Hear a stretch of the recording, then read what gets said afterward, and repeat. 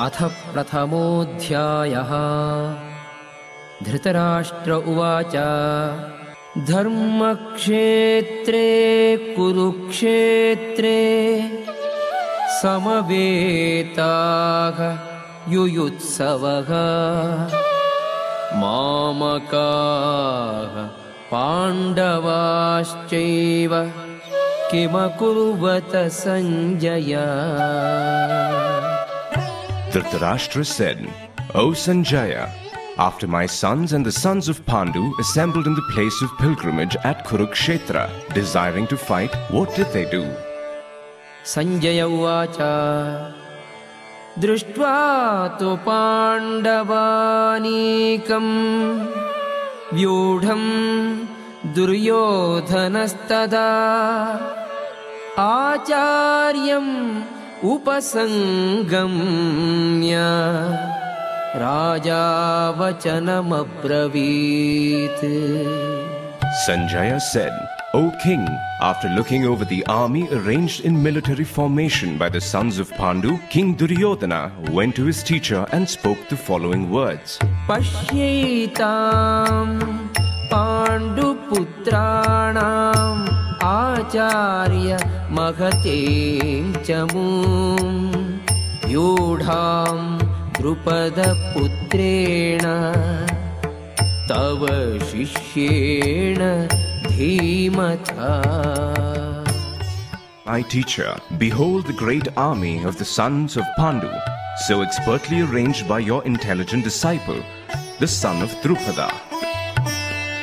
Atra Shura Maheshwasa Bhimarjuna Sama Yudhi Yuyudhano Viratascha Drupadascha Maharathaha.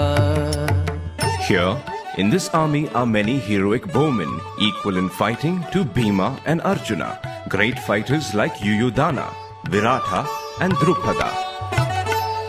Dhrishtaketuhu Chekitanaha Kashirajascha Viryavan Urujit Kunti Bhojascha Shaibyascha Narapungavaha. There are also great heroic powerful fighters like Drishtaketu, Chekitana, Kashiraja, Purujit, Kunti Bhoja and Shaibya. Yudhamanyuscha Vikranta Uttamojascha Viryavan Saubhadro Draupadeyascha Sarvayeva Maharathaha. There are the mighty Yudhamanyu, the very powerful Uttamaoja, the son of Subhadra and the sons of Draupadi. All these warriors are great chariot fighters. Asmakam tu vishishtaye Tani bodha dvijottama Nayaka mama sainyasya Samjnartham tan bravimite. But for your information, O best of the Brahmanas, let me tell you about the captains who are specially qualified to lead my military force. Bhavan Bhishmascha Karnascha Krupascha Samitinjayaha Ashwathama Vikarnascha Saumadattihi Tathaivacha.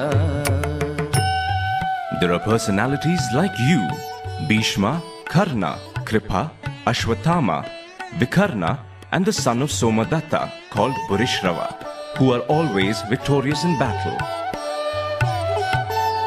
Anyeja Bhavashuraha Madarte Tyakta Jivitaha Nana Shastra Pragaranaha सर्वे युद्धविशारदाः. There are many other heroes who are prepared to lay down their lives for my sake. All of them are well equipped with different kinds of weapons and all are experienced in military science. Aparyaptam tadasmakam balam bhishmabhirakshitam paryaptam tvidamete-sham balam bhimabhirakshitam. Our strength is immeasurable and we are perfectly protected by grandfather Bhishma, whereas the strength of the Pandavas, carefully protected by Bhima, is limited. Ayaneshu cha sarveshu yatha bhagam avasthitaha bhishmamevabhirakshantu bhavantaha sarva eva hi. All of you must now give full support to grandfather Bhishma as you stand at your respective strategic points of entrance into the phalanx of the army. Tasya sanjanayan harsham kuru vruddhah pitamahah simhanadam vinadyochaihi shankham dadmau pratapavan. Then Bhishma, the great valiant grandsire of the Kuru dynasty, and the grandfather of the fighters, blew his conch shell very loudly, making a sound like the roar of a lion, giving Duryodhana joy.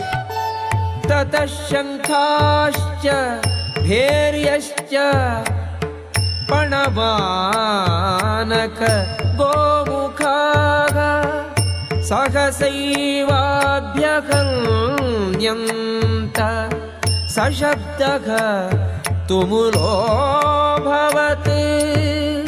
After that, the conch shells, drums, bugles, trumpets and horns were all suddenly sounded, and the combined sound was tumultuous.